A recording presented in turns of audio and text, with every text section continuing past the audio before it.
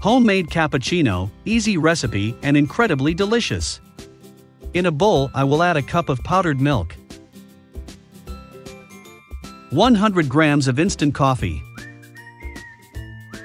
a cup of chocolate powder,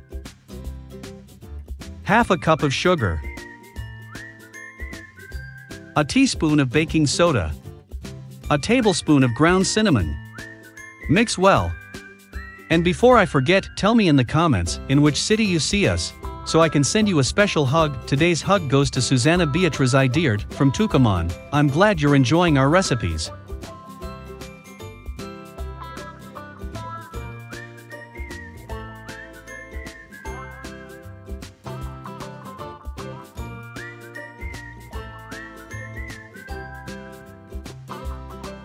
And to place our recipe, I'm going to use a glass container.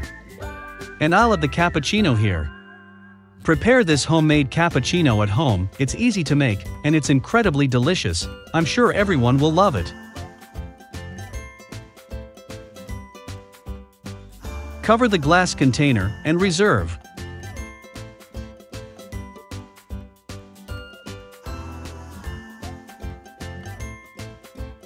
Now I'm going to teach you how to prepare this cappuccino. In a cup I will add 3 teaspoons of the mixture we made and fill the cup with hot milk.